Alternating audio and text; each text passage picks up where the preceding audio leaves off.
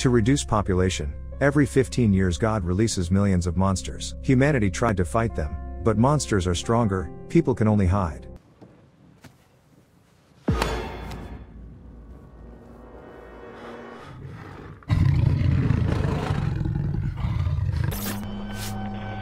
The film begins with a story about the so-called First Judgment Day. Then, from the depths of the earth, from ordinary minds, hordes of monsters poured out. They killed millions of people, destroyed cities. A real war began with these monsters, and in the end, they were exterminated. On the site of the former wells, protective installations were built, gates, which are designed to protect people from repeated intrusions. 15 years have passed. The world was able to recover a bit from the experience. One of those who were lucky enough to survive is Laura. She works at the school. She has a persistent but unsuccessful male friend, Milton, whom she periodically refuses dates. Most likely, the reason for this is resentment towards her ex-husband, Dave. He was not with Laura during the Day of Judgment, and she, pregnant, had to survive on her own. Dave and Laura have a son, 15-year-old Tyler. He disappears all day at the skate park with his friends and his girlfriend, Maddie. In his spare time, he plays computer games and is a bargaining chip in the difficult relationship between his father and mother, who broke up immediately after his birth. Meanwhile, the situation is heating up. An eclipse is approaching, and this is one of the heralds of a possible monster invasion. In addition, seismic activity has increased, protective dome personnel are conducting emergency checks, and there is very disturbing news in the news.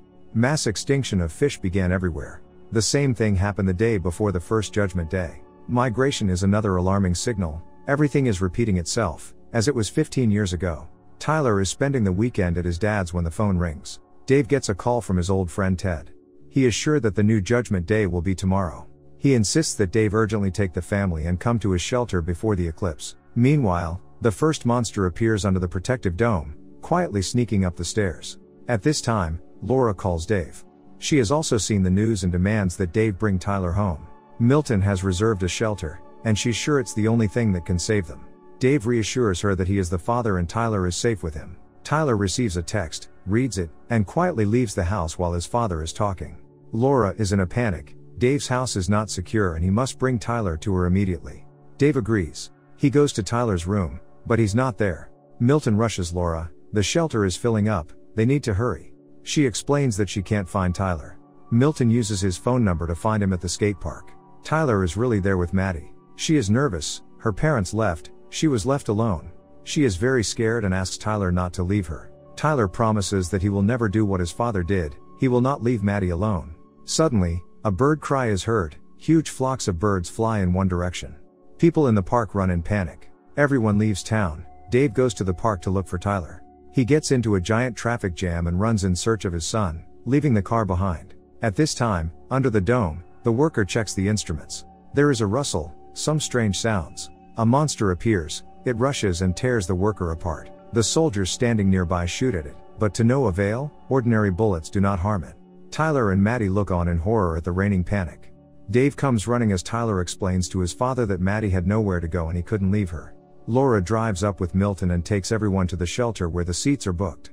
There is just over an hour left before the eclipse. There is complete chaos in the city, people are trying to escape, traffic jams are everywhere. Finally, they get to the shelter, but it is cordoned off by the military and only women and children are let in. Dave asks Tyler to take care of his mother and sends them to the shelter. He and Milton remain in the crowd. Tyler goes to the shelter but then runs to his father. Laura and Maddie rush after him. Tyler screams, "He is my father, I will not leave him." At this time, information appears on the scoreboard that the shelter is completely filled, there are no more places. Wasting no time, they run to the car. Dave offers to go to Ted's hideout in the desert, and Milton suggests hiding at the school, which is nearby and there is a basement. Another traffic jam, dozens of cars block the road. They get out of the car. An earthquake begins, and the solar disk is covered with a shadow. The eclipse has begun. Under the protective dome, the monsters make their way out. They're crowds, crawling, flying, they capture the city. Dave suggests leaving the city, it's much more dangerous here. He wants to drive himself, but Milton is outraged, this is his car and he knows how to save everyone. They have a fight with Dave, but then Milton is grabbed by a flying monster, soaring with him into the sky. Laura screams heart-rendingly, Dave stuffs her into the car, and they try to get out of this hell. They drive along the canal. Dave reassures the children, everything is fine, we will get out. The car is running out of gas. Dave wants to find a replacement for it. There are several cars ahead. Dave gets into one of the cars. An elderly man hid in the back seat. He glances at a huge bloody monster that looks like the skeleton of a bull. He is very close. The bull passes by the car without noticing them, and begins to chew on the lying body. Dave very quietly rolls the car back to Laura and the kids. Now both cars are standing side by side, but they need to somehow get over to a new one. Meanwhile, the bull noticed them. Then the man gets out of the car, sprinkles the bull with salt from the jar that he was holding in his hands. The bull stopped. The kids and Laura manage to run into Dave's car. Then the bull rushes at the man and tears him to shreds. But Dave manages to drive away from there. Hordes of monsters flock to the city from all sides. Dave is driving down an abandoned road in the mountains. They drive up to Ted's hideout. It is really sound and looks like a concrete bunker. There are cameras on the roof, but no one reacts when they knock. The doors are closed. Ted is sitting behind the monitor. A gun is put to his neck. Someone is standing behind. Monsters run in a herd along the mountain. They rush straight to the shelter. Dave grabs a tire iron in an attempt to protect the family, but at the last moment, the doors of the bunker open and they run into it. Dave happily hugs Ted. Besides him, his wife Stella is in the bunker, and a military man is sitting in the corner. Ted introduces him as his acquaintance, Corporal Garrett Jensen. The monitors show how the monsters are trying to smash the door. Everyone is tense, and Garrett keeps to himself. Maddie asks how the monsters feel them. Can they see through the walls? Garrett smirks. They react to light, heat, but I think they see our soul. They are the offspring of the devil, which means God too. They torment the flesh, but feed on the soul. Are you religious, Corporal? Laura asks. Today, yes, he replies. He says that on the first judgment day he worked at a refinery. When the monsters poured in there, he managed to dive into a pond of salty mud, where they were afraid to approach. He sat in the dirt and listened as the monsters destroyed 150 of his colleagues and friends. Garrett is very engrossed in his story and doesn't notice Ted signaling Dave to touch the knife. Dave understands and quietly takes the knife.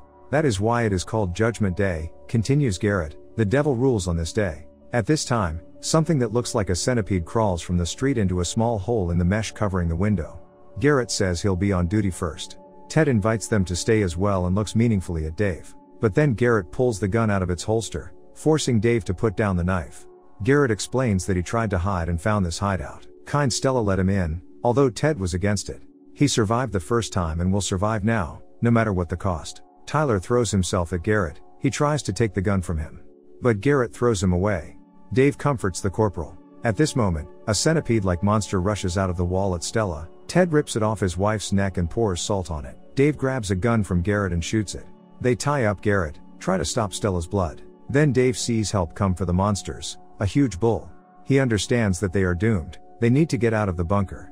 The bull is trying to kick down the doors. Ted doesn't want to go out. He says his wife won't survive outside. But Stella asks him to go with everyone. There is an underground passage under the bunker. It leads to the mountains. Garrett persuades him to take him with him. He has a car with a full tank and he can take everyone to the gate. There are bunkers and the creatures came out of there. They will not come back. They do not believe him, but he insists. He was just trying to survive and now it is beneficial for him to help them. They decide to go. Get us there and we'll forget about everything, Dave promises Garrett. They arm themselves. Ted has a whole arsenal of weapons. The bull breaks down the doors more and more insistently, but they manage to run out into the tunnel. They go to the car. Stella becomes ill. Dave and Laura begin to argue. She chides him that they could be in the shelter now. Tyler then spots a monster on the side of the road. It's dead. Maddie approaches it. Here, long tentacles of the monster protrude from a hole in the ground and twist around her legs, trying to drag her away. Maddie screams wildly. Tyler and Dave rescue her. Garrett offers his help and Dave cuts the ropes on his hands. They go to the top of the mountain. They see a devastated and burning city. They go down to the car, but it won't start.